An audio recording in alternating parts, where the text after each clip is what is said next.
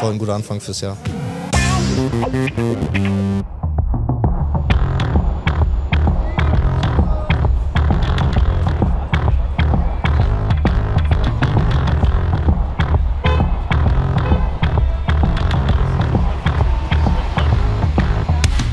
Hoffentlich kommt Sancho wieder in Tritt bei uns. Würde ich auf jeden Fall hoffen für ihn. Ich sag Sancho, so ein bisschen dieses moralische Ding einfach. Der wird uns auf jeden Fall mal zurückbringen. Was meint er? Was wird das heute? 3-0 für Dortmund. Wir bitten Sie, sich zu erheben und um einen Moment des Innehaltens.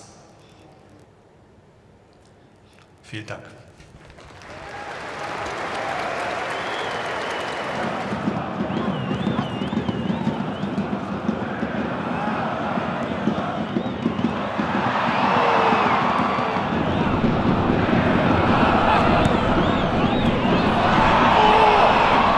Ein bisschen sehr schwer in das Spiel reingekommen und dann irgendwann mal haben wir angefangen, unsere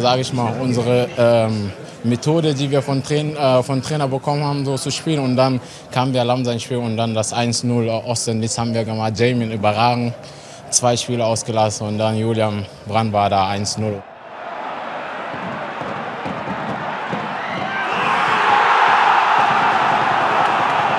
Ich finde 2 Sachen relativ gut in der Szene. Zum einen, wie er sich natürlich durchsetzt an der Seitenlinie, ganz klar. Das ist das, was ihn stark macht. Und was auch extrem wichtig für mich am Ende war, ist, dass Donny den Weg nicht in den Raum gemacht hat, sondern eigentlich seinen Mitspieler wegzieht.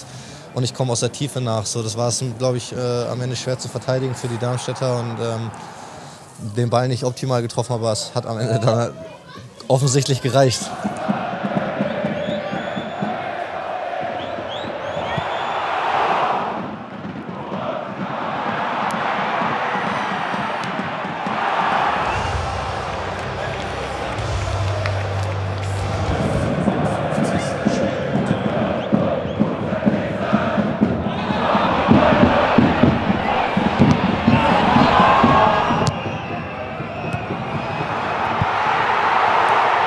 Ich muss noch mal angucken, aber im Spiel war ich sehr zufrieden mit der Parade. Es war sehr, sehr eine nahe Distanz, und dass da noch eine Reaktion kommt mit dem Fuß. Ich glaube, eine meiner besseren Paraden diese Saison. Ich glaube auch zu einem wichtigen Zeitpunkt. Man hat gemerkt, es war so ein bisschen, Darmstadt ist ein bisschen am Kommen gewesen. Und jetzt, ja, das Schöne ist, dass ich die Null halten konnte, dem Team da helfen konnte und dass wir dann vorne noch mal 2 Tore schießen und so einen guten Einstand ins neue Jahr haben.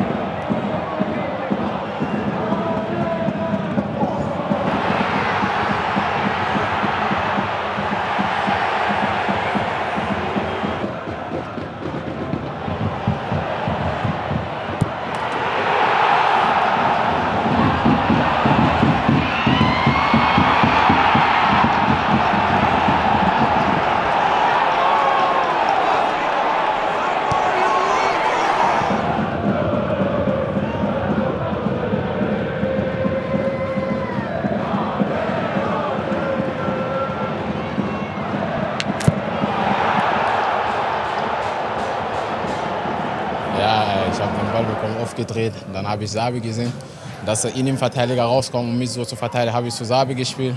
Und zum Glück hat er verstanden, was ich wollte, zu mir zurückgespielt und den Haken, dann habe ich überragend gemacht und das so auch. Emre, hast du was zu sagen zu Muki? Überragend heute. Es gibt sogar ein Lob vom Kapitän.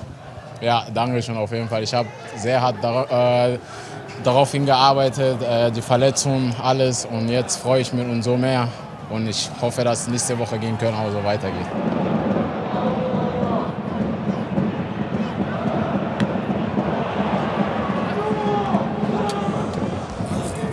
Jadon war ja auch viel skeptisch davor, aber man muss sagen, der kommt hier rein.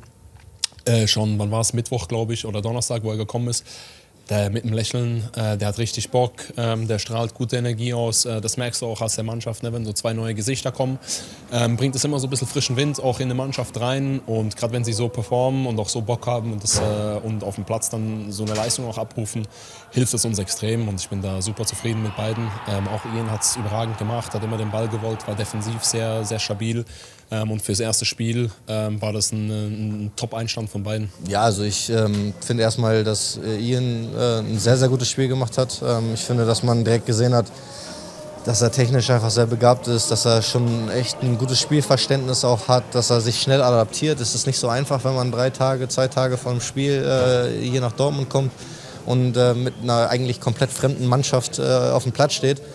Dementsprechend muss ich sagen, Hut ab. Für Jadon ist es ein bisschen einfacher. Da ist einfach nur die Schwierigkeit natürlich, dass er jetzt dann also nicht so lange auf dem Platz stand. Aber Qualität verliert man nicht, vor allem nicht Jadon. Und das hat man ja gesehen. Er geht am Ende jetzt wieder mit einem Assist aus dem Spiel raus, hatte seinen Impact und das ist das Wichtigste. Wie viel von dem, was ihr euch vorgenommen hattet, habt ihr heute schon umsetzen können? Sicher einiges. Man hat gemerkt, dass wir auch umsetzen wollen. Ich hoffe, das hat man auch am Fernsehen gemerkt. Sie haben es uns nicht ganz einfach gemacht, weil sie sehr konsequent im 1 gegen 1 stehen geblieben sind. Haben mich fast gar nicht angelaufen.